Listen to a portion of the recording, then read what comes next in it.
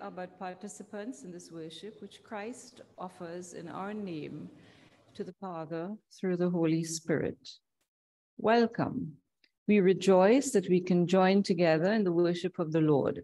May this time together, in which we lift up corporate prayers of praise, thanksgiving, and petition, strengthen us for the challenges we may encounter this week.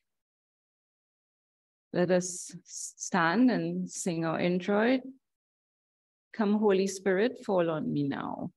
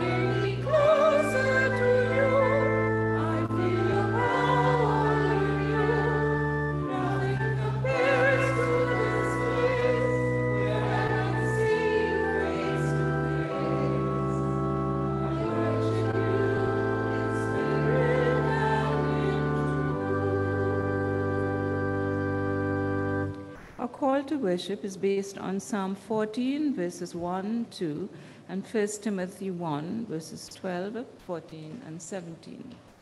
Fools say in their heart, there is no God, but we rejoice, for our wisdom flows from Jesus, who strengthens us and judges us faithful. God looks in vain to see if there are any who are wise, who seek after God. But we rejoice, for the lives of the faithful overflow with mercy and grace and the love of Christ himself. Let us worship God, who has graciously gifted us with that love. To the King of the ages, immortal, invisible, the only God, be honor and glory forever and ever. Amen. Let us pray our prayer of adoration and praise. Living God, we give thanks for the many blessings you bestow on our lives. The greatest of these blessings is the way that in Christ you seek us out and offer us undeserved mercy and love. Such love enriches and enhances our lives in ways that knowledge never could, and enables us to accomplish far more than we could ever dream or imagine. We worship and praise you, O God, for so blessing our lives, and we pray that all we do and say will bring glory and honor to you and Christ whom we serve. In his name we pray. Amen. Let us sing our hymn of approach and adoration, number 407, Praise My Soul, the King of Heaven. Who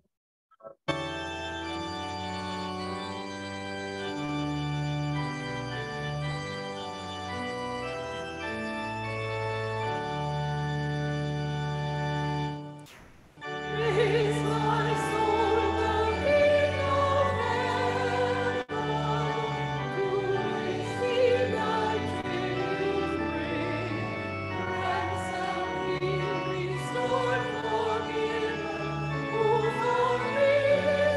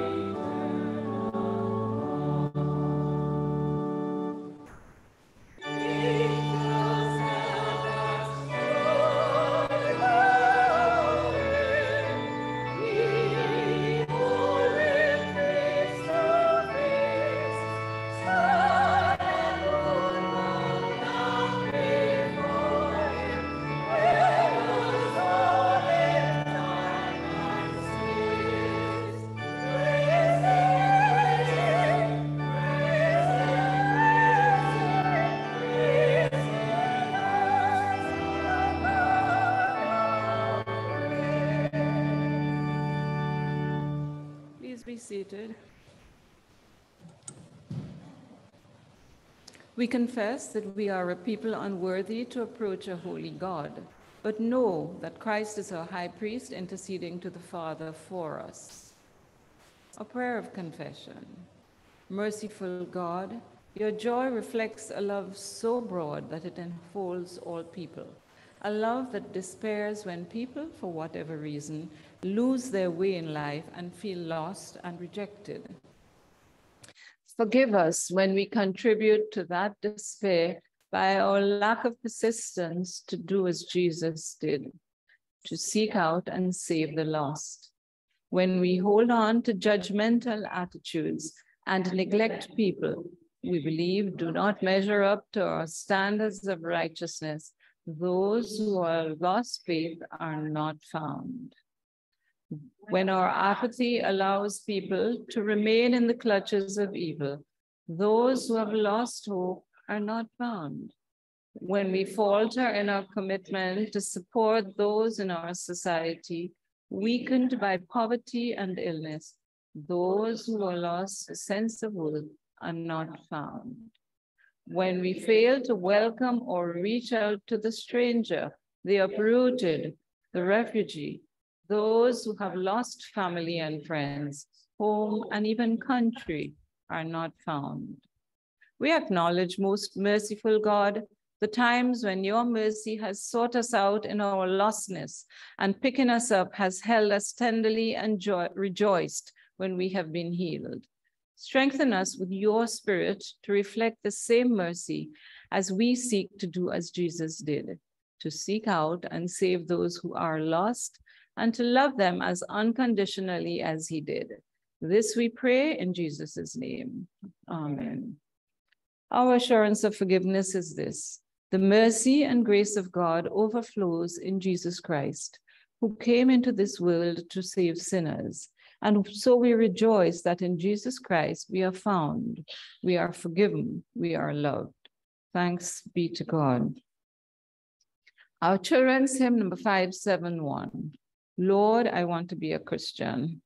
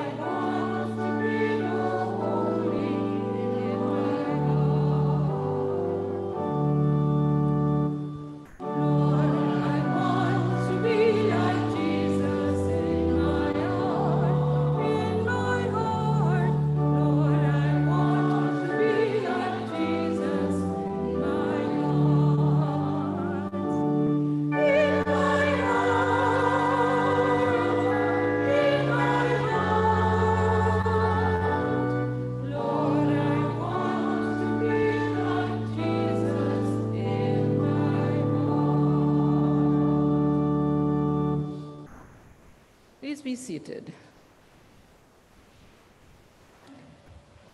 So at this point, we are connecting with our Reformed faith and our Presbyterian movement, taken from the Living Faith. Beginning this Sunday, each week, we will have excerpts from our doctrinal statement, the Living Faith, to help members to know or recall what we believe. For this week only, consistent with the subject of the Old Testament reading today, we will place the whole first chapter here. It will replace our affirmation of faith. Chapter 1, God. There is one true God, whom to know is life eternal, whom to serve is joy and peace. God has created all that is. The whole universe testifies to the majesty and power of its maker. God has come to us. The Lord spoke to the people of Israel and entered into covenant with them. From Israel came Jesus Christ, the Son of God, bringing salvation through a new covenant entered by faith. The Lord continues to come to us by the Holy Spirit, God present in the world and guide to the church, the new Israel. The church upholds and defends the truth given to the apostles and recorded in the scriptures. The Old and New Testaments witness to God's mighty acts. They reveal the Creator's holy love and lead us to Jesus Christ.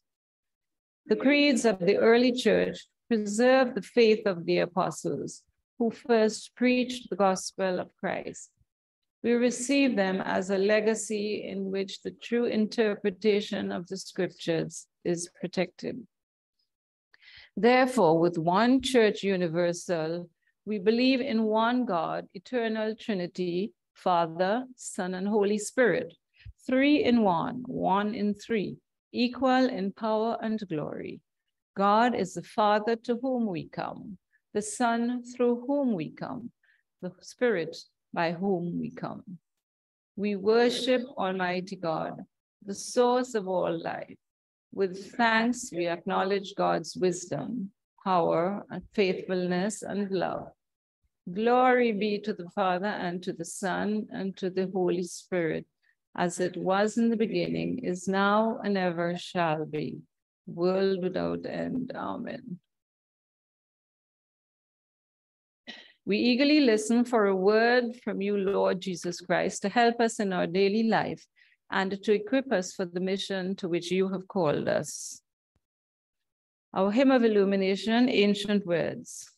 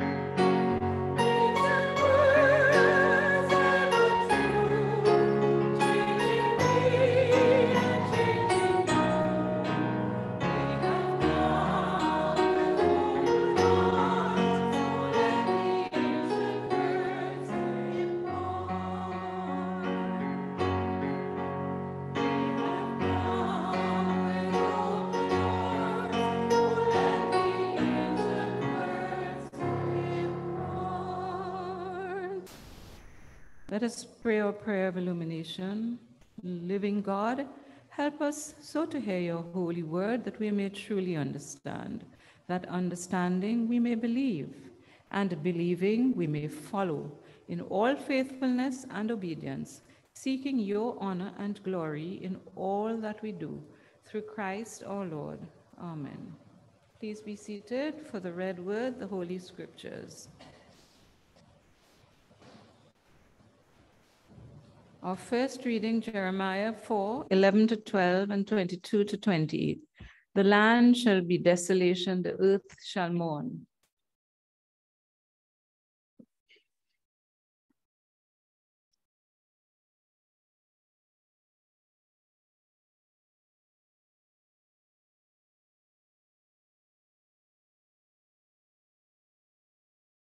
Good morning. The time is coming when the people of Jerusalem will be told that a scorching wind is blowing from the desert toward them. It will not be a gentle wind that only blows away the chaff. The wind that comes at the Lord's command will be much stronger than that. It is the Lord himself who is pronouncing judgment on his people. The Lord says, "My people are stupid. They don't know me. They are foolish children. They have no understanding. They are experts at doing what is evil, but failures at doing what is good. I looked at the earth, it was barren waste. At the sky, there was no light. I looked at the mountains, they were shaking, and the hills were rocking back and forth. I saw that there were no people, even the birds had flown away. The fertile land had become a desert. Its cities were in ruins because of the Lord's fierce anger. The Lord has said that the whole earth will become a wasteland, but that he will not completely destroy it. The earth will mourn, the sky will grow dark. The Lord has spoken and will not change his mind. He has made his decision and will not turn back." The word of the Lord.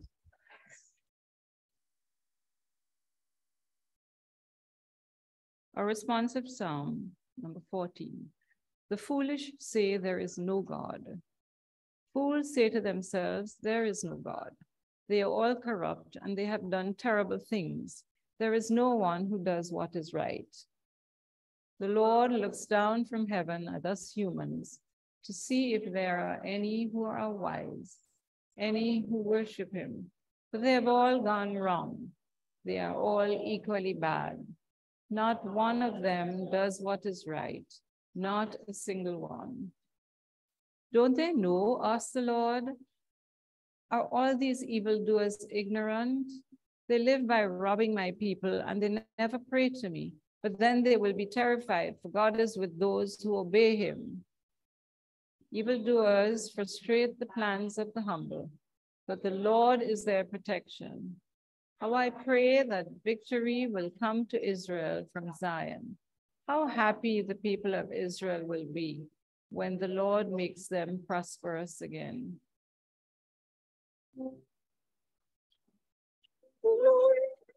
The Father and to the Son and to the Holy Spirit, as it was in the beginning, is now, and ever shall be, world without end.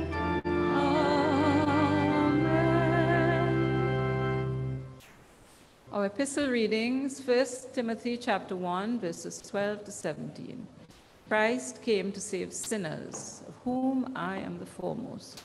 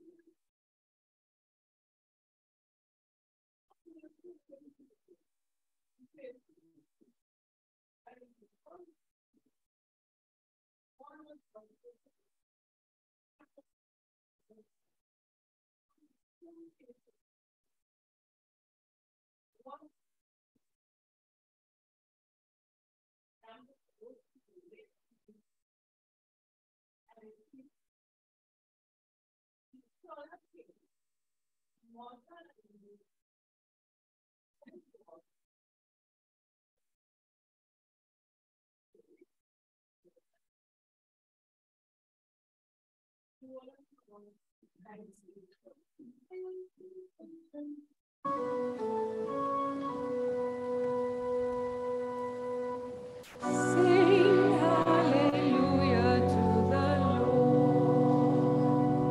Sing hallelujah to the Lord. Sing hallelujah. Sing hallelujah. Sing hallelujah to the Lord. Gospel reading, Luke chapter 15, verses 1 to 10. The parables of the lost sheep and the lost coin.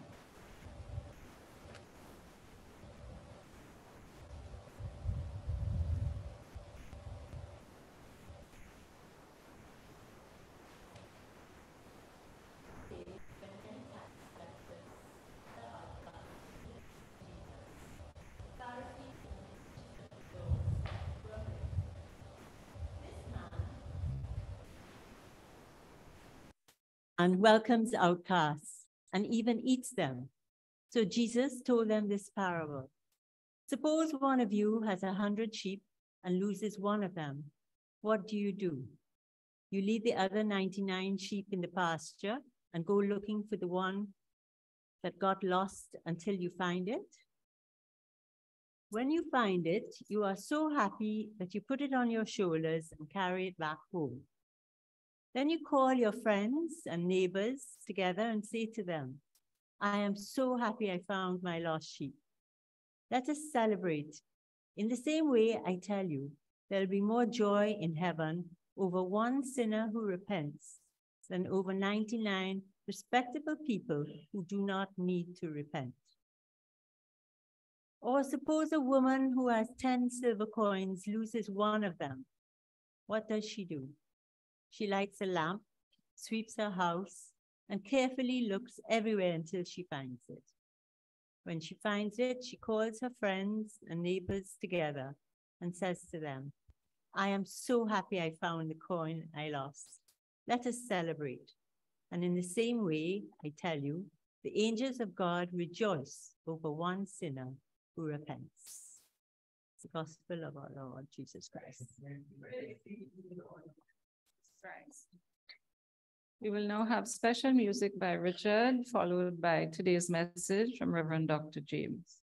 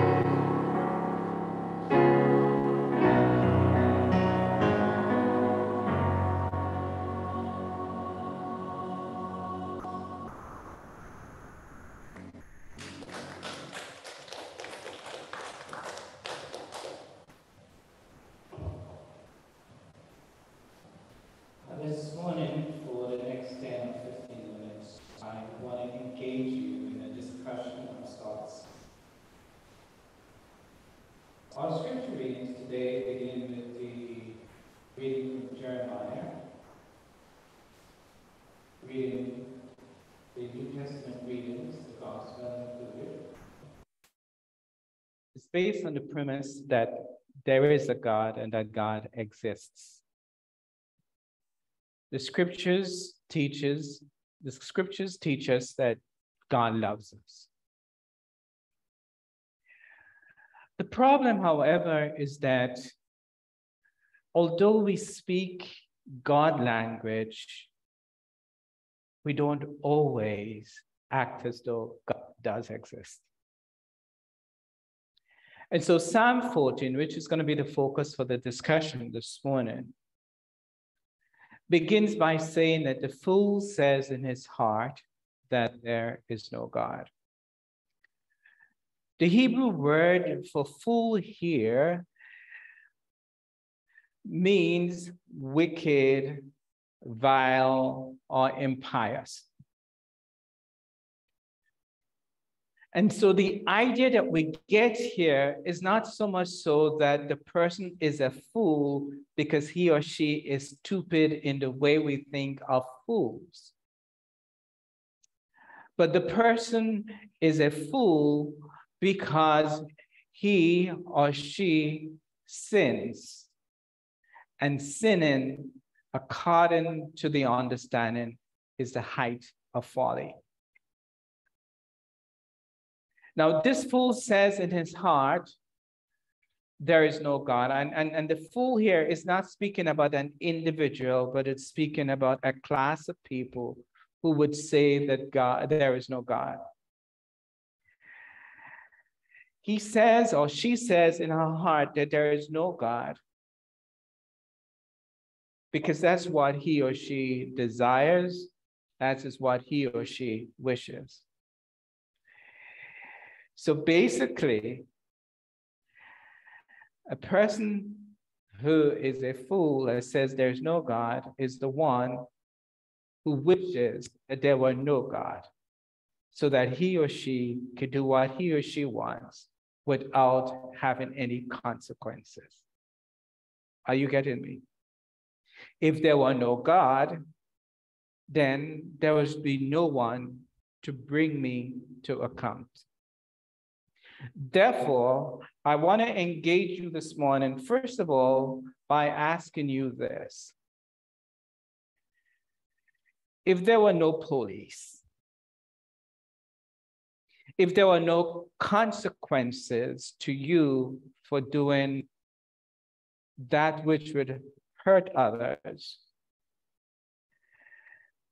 including stealing, all manner of, I don't want to use the word wrong,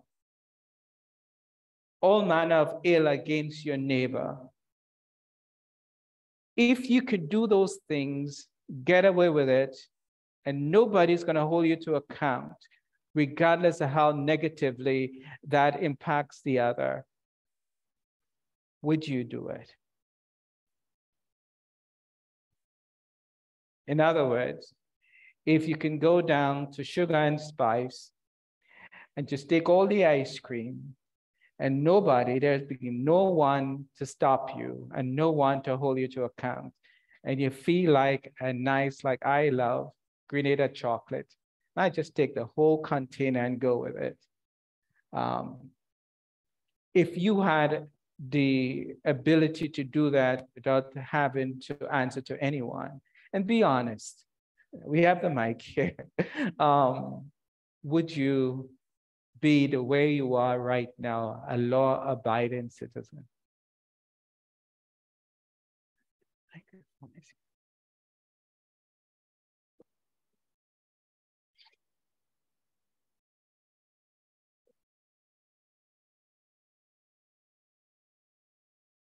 Good morning. Reverend James, I wanted to add, in the absence of being socialized with a moral compass, if that did not exist, I probably would send someone to punch people's tires every now and then.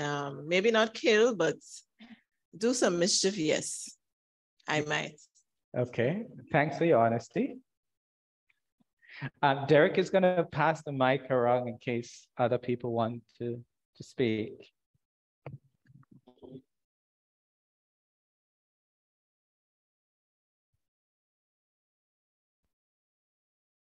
Well, Reverend James, we all have grown up being taught right from wrong, I presume. And to an extent, we do know right from wrong. So if we weren't brought up in that way, we may do differently. Exactly. So we're assuming that you were not brought up because there's no right or wrong. You are not socialized that way. John? And I agree with Roseanne. This is how we have been brought up, but we have seen time and again when we have national disasters like hurricanes, that there's a collective insanity. When people do go into these shops and loot them and take things, people who are otherwise peaceful and law-abiding citizens. That's a very good point.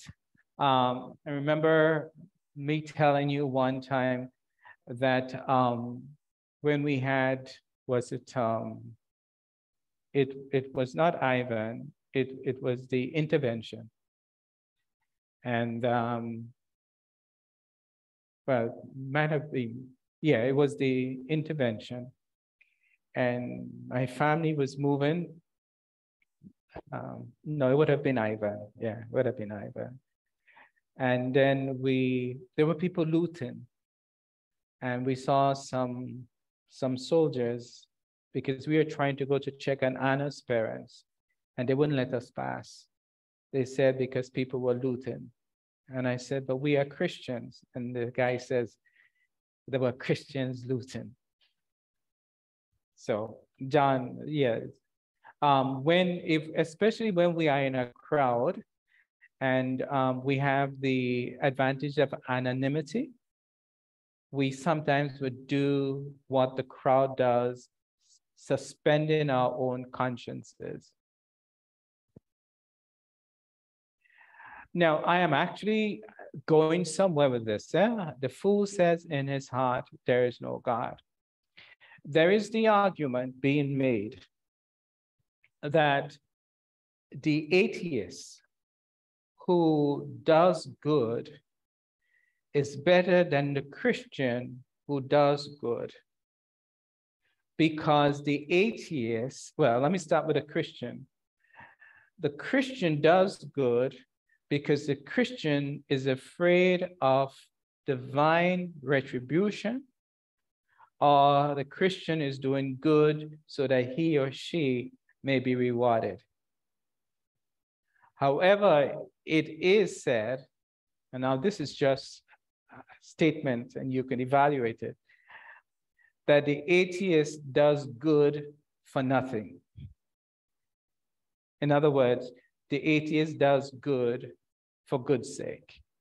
What do you think of this statement?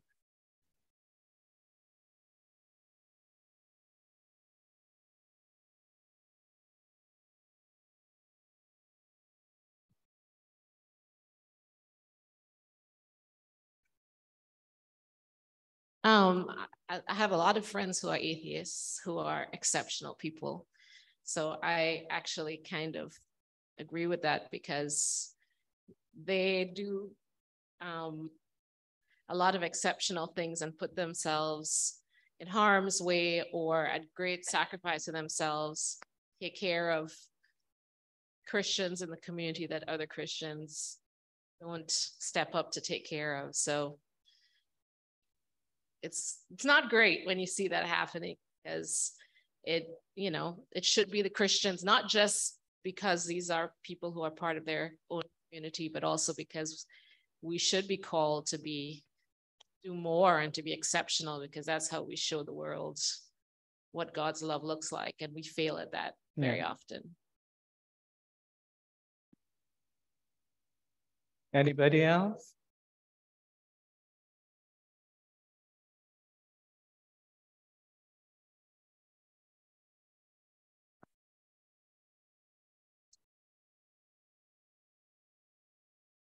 Heather? Thank you.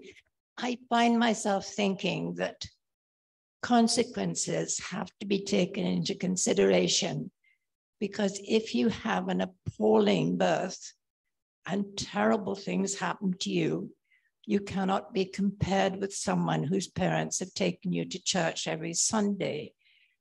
And I just think there are so many, it's not an excuse, but it's understandable that someone who is not a Christian, and even someone who is a Christian, should not be judged if they have to deal with terrible things, and therefore their thinking is affected by what happens to them, as well as going to church and things like that. Thank you.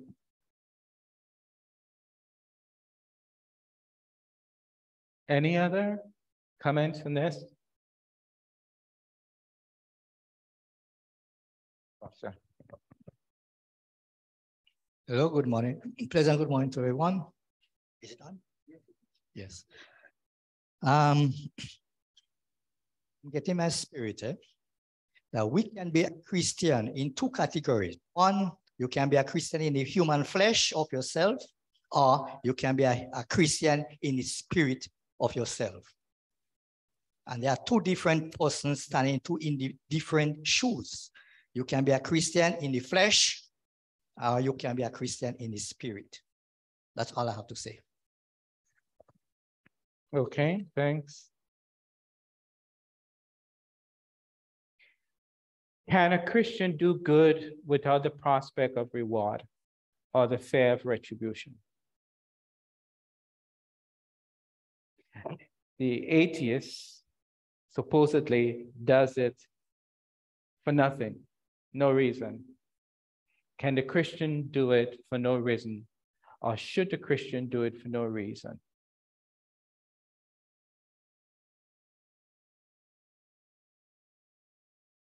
Let me just add to that. Who's a Christian?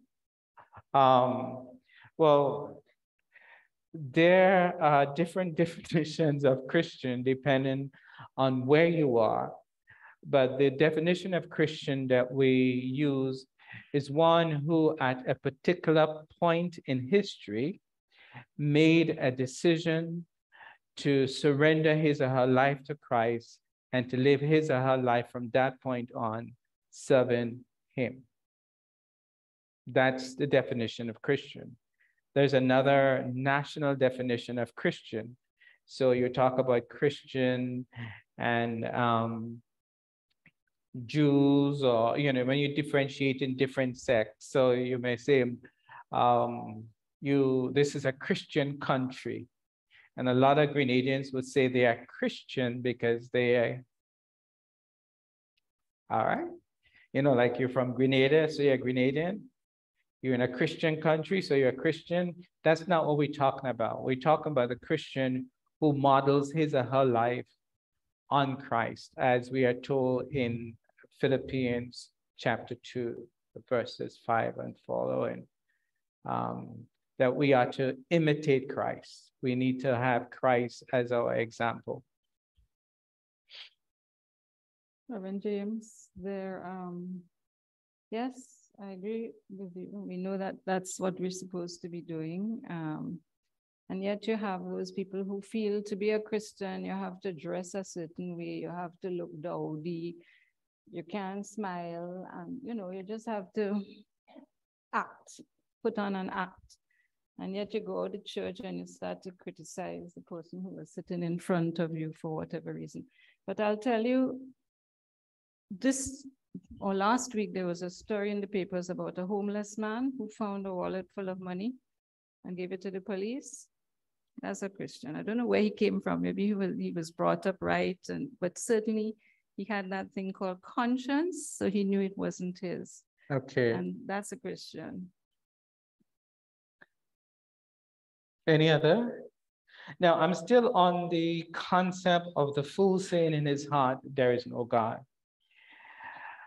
The argument is being made that an atheist cannot be moral unless there is something innate within him or her that causes him or her to do good.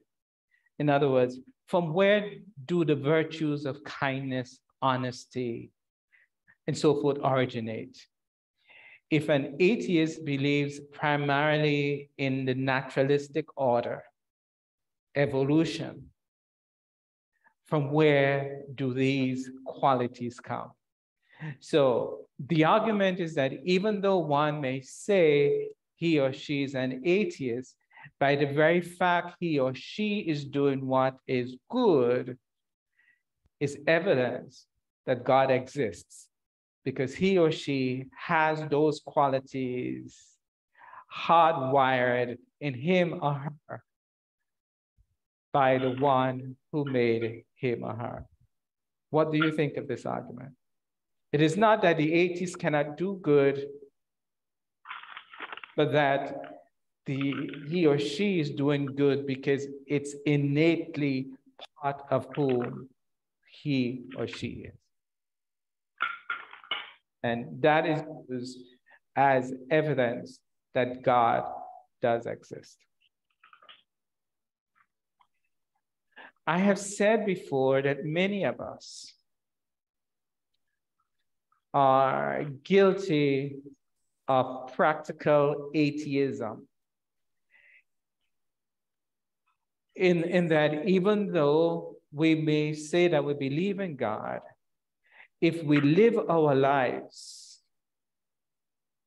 without the influence of God, then we are, for all practical purposes, atheists, for we live in as though God does not exist. Are you with me? So we say God exists, but if we live as though God were not existent, then for all practical purposes, God does not exist in our lives. Therefore, we are, practically speaking, atheists. In verse 2 of chapter 14, we are told that, let me see, God is looking down and seeking those who are wise as to whether or not they would worship God. And so what I am contending is that you cannot really know God and not worship God. You may believe God exists. Sorry, there's a difference between believing God exists and believing that there is a God. Oh, let me put it another way. There is a difference in believing in God and believing that there is a God. To believe that there is a God only requires observation, and this is primarily intellectual and a process of logic. Nothing self-generates. Do you know that?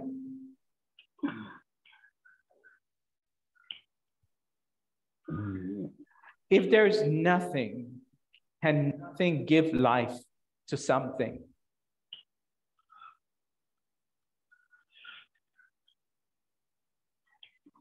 So for there to be something, some being had to exist who always existed and then gave life to everything that is. That's the only logical conclusion. I find it takes more faith to believe in the naturalistic view of evolution than it does to believe in a God. So if you want to call God the first cause, fine. But there must not be anyone existing before God. God always existed, and everything else that exists because God exists. And so in confirmation class,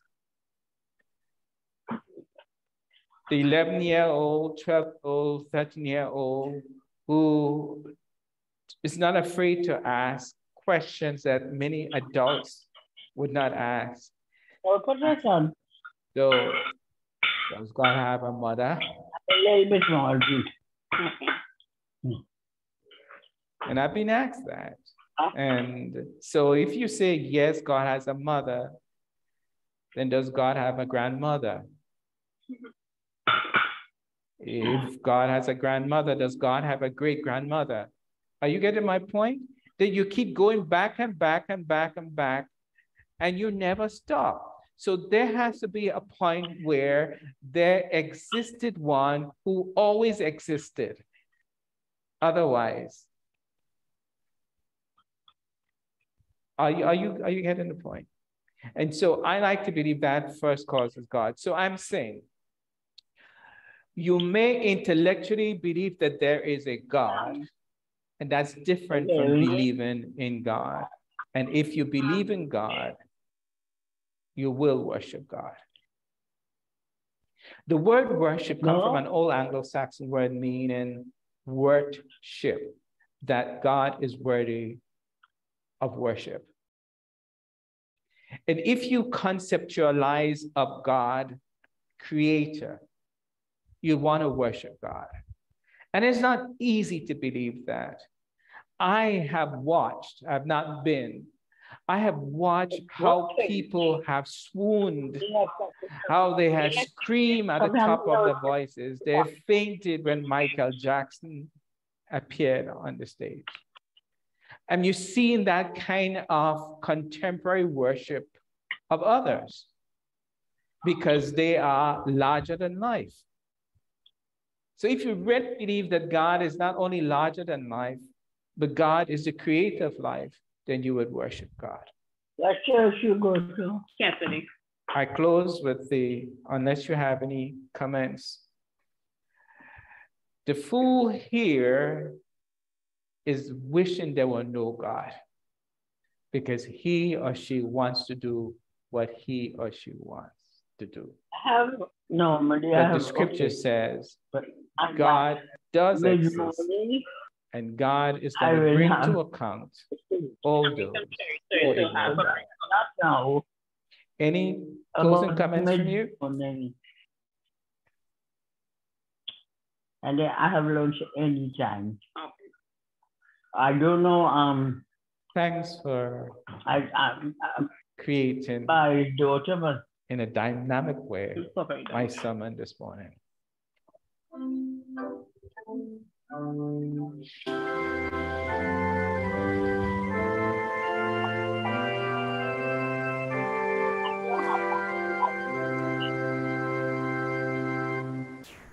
Thank you, Reverend James. We respond with thanksgiving through commitment of ourselves and giving of tithes and offerings. Our hymn of response, number 477, Your hand, O God, has guided.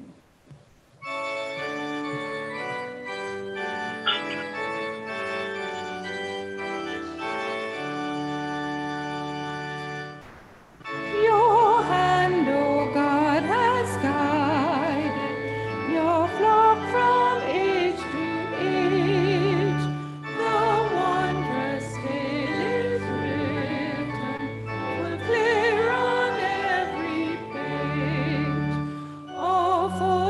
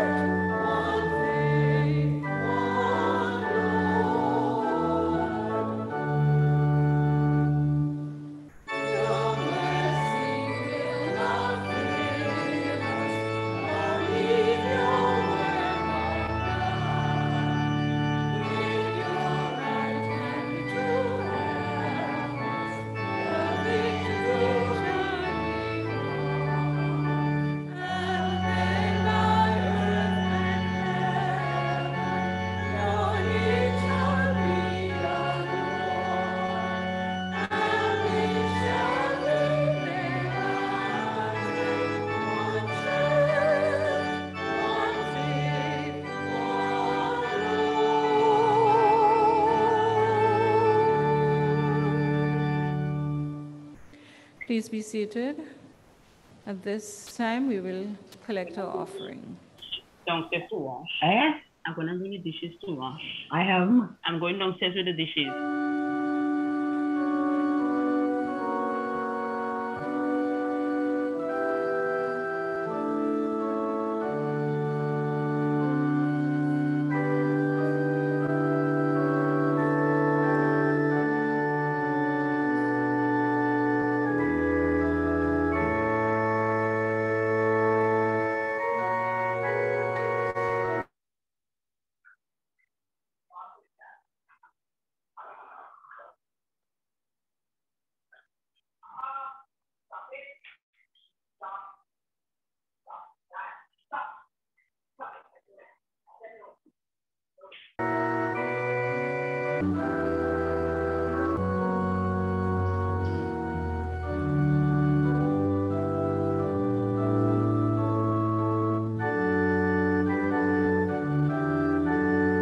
Stand for offertory hymn.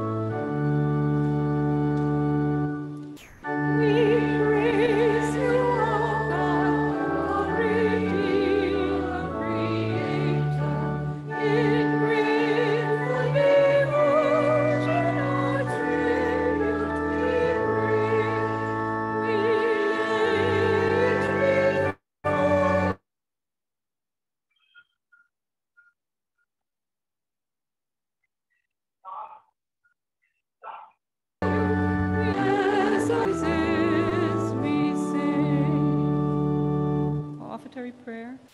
God of grace and truth, you touch our lives with extravagant mercy, and we offer these gifts in response to such generosity. We pray that we may be bearers of a like mercy and grace in all our dealings with people. In Jesus' name we pray. Amen. All right, please be seated. We take our prayers to the Father, who is always willing to hear us through Christ, our high priest and mediator, in the power of the Holy Spirit, our enabler and guide. Can we have family updates? Well, first of all, Brenda Williams passed, and we would like to extend our condolences to the entire family. She was here with us just, 2 weeks before.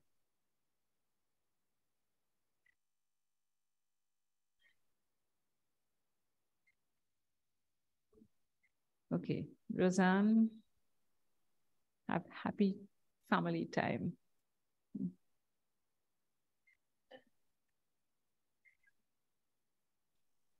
Okay, so Johan has a birthday on Tuesday. Any birthdays? Any other birthdays? You have a birthday? Well, first of all, welcome to our worship. Good to have you with us, and we will sing you and Johan happy birthday.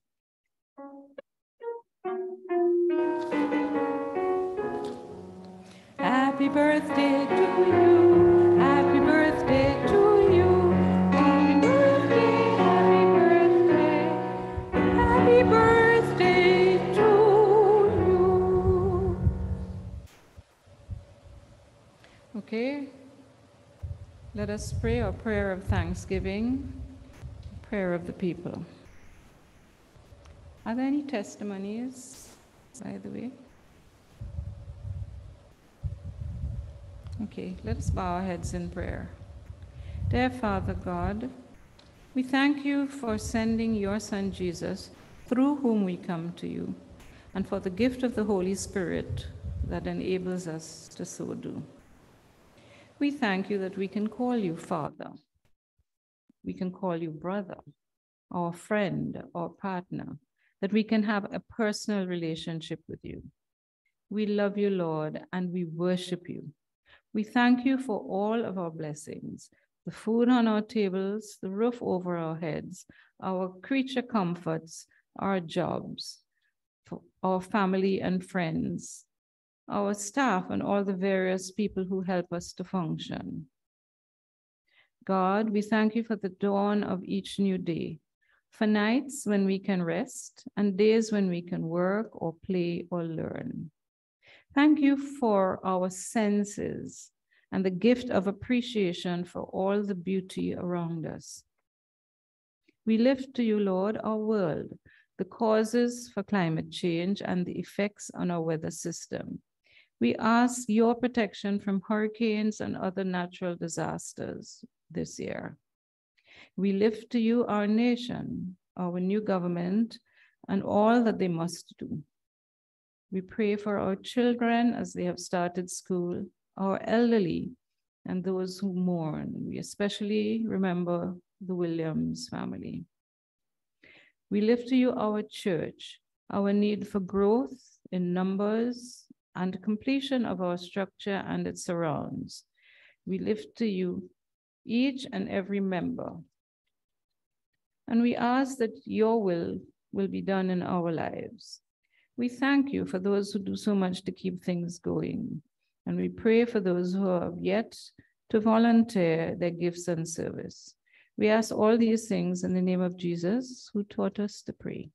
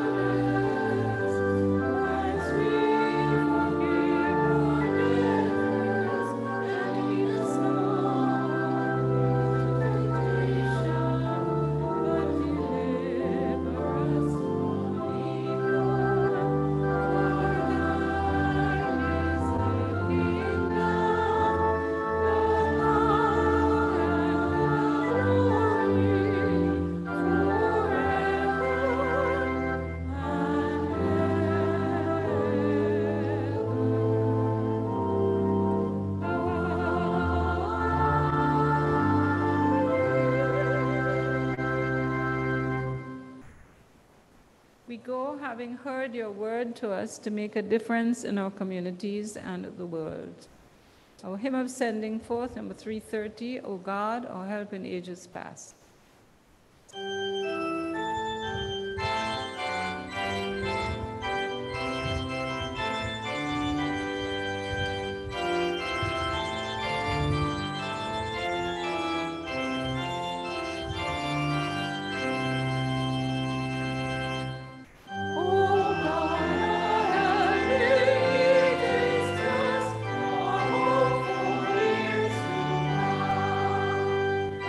Shall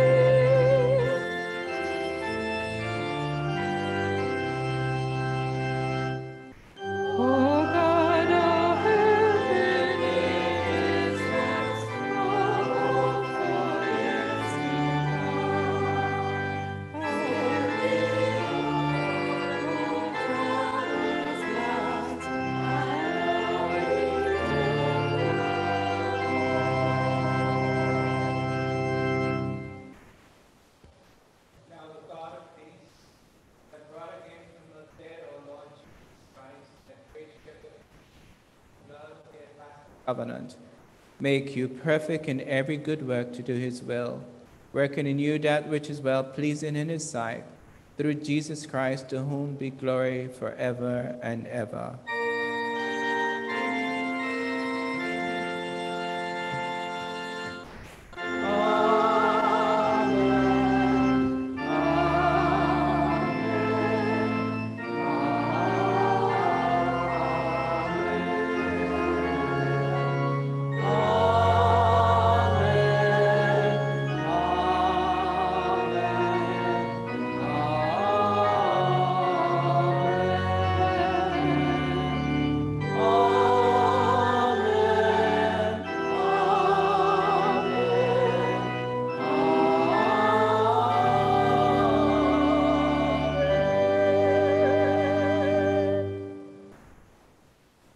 Please be seated.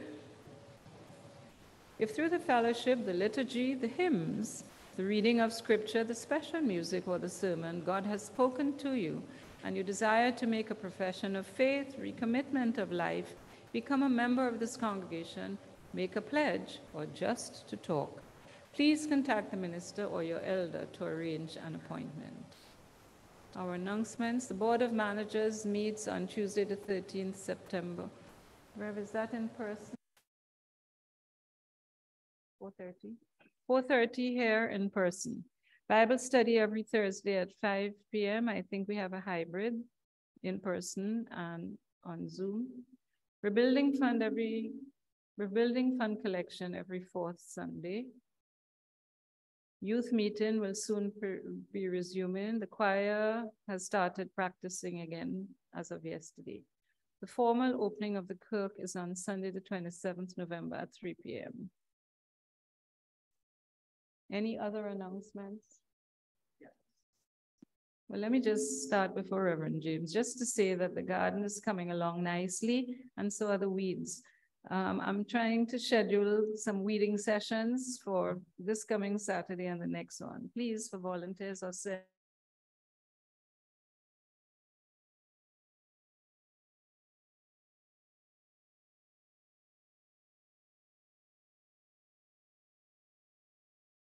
your gardener to help. Began, I saw a gentleman standing at the back, and I went to speak to him. He's sitting right at the back there. Never met him before. And he said he came here on a mission, that the Lord in the Spirit spoke to him and sent him to this church. And it's not just this church. I think you said it's about the third church you're doing. He's a series of church, yeah. The Holy Spirit has sent him to do evaluation of churches. And he didn't know our church, and the Lord gave him the direction.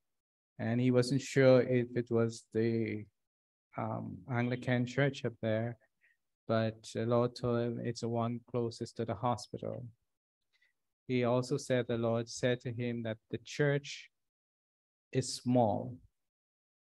And he said to me, he's not talking about the size of the church in terms of building. It's not even talking about the size of the people in the church, but the size of the church in the church. In other words, the number of people who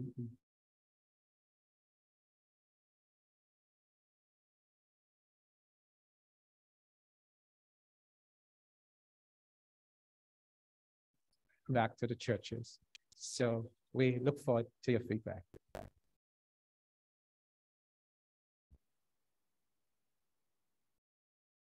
And I meant to welcome you. I apologize. Not only are we seeing you for the first time, but you participated. Thank you.